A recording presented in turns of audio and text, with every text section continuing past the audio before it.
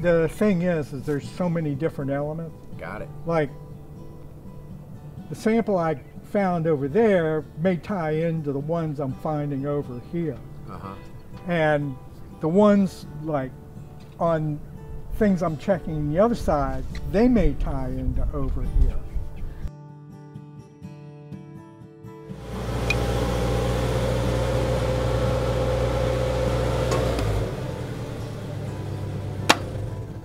Okay, now you can kind of see the difference here. And this is the construction mortar. Has the line here, and you can see where it changes getting into all this. So I'm going to take a sample of what these are set in and what this is set in. Now what I expect is I'm going to find that when they do their testing, they're going to identify this mortar as being similar to the mortar that is around the modification around the window there.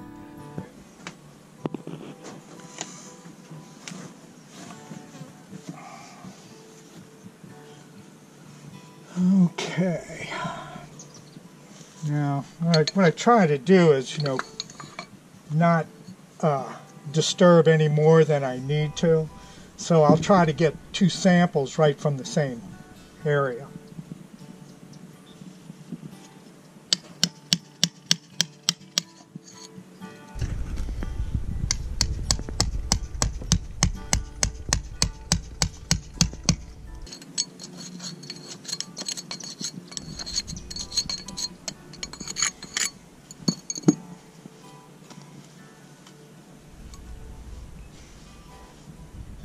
And what I'm doing is marking the exact area that I'm taking the sample from on the drawing.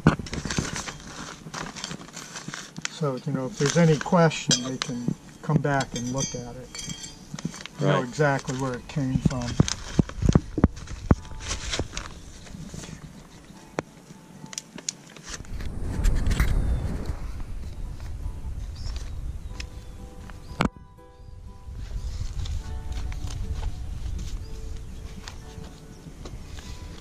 So you got a piece of shell that just came out of this mortar. Yeah. Can you show us how big the fragment is there? Yeah. That's a fragment right there.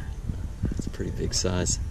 So they would have had that size and larger in the mortar mix. Oh yeah, oh my God. I found, it's not unusual, I find 1/3 of an oyster shell in some of the backup mortar. They're clearly not refining it to the degree that they do the front. The front of the building? The face of the brick. Oh. Yeah. You figure they're putting their underfired brick and more coarse mortar behind the face of the building. They want their best materials towards the side that's going to weather, and it has a lot to do with how their buildings last.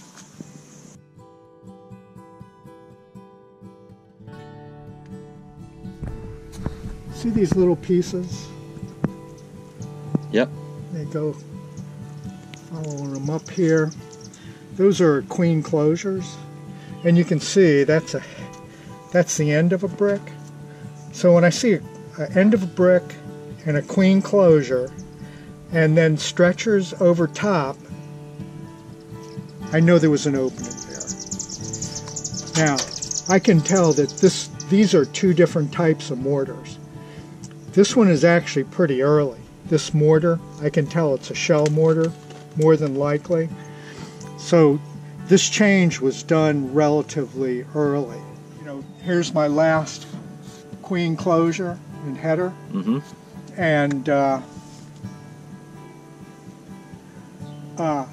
this opening being crossed over so low. So there's just things going on here. Yeah. That raise question. Let's put it that way. Right. Bit of a mystery. Yeah. Well, that's why we're here.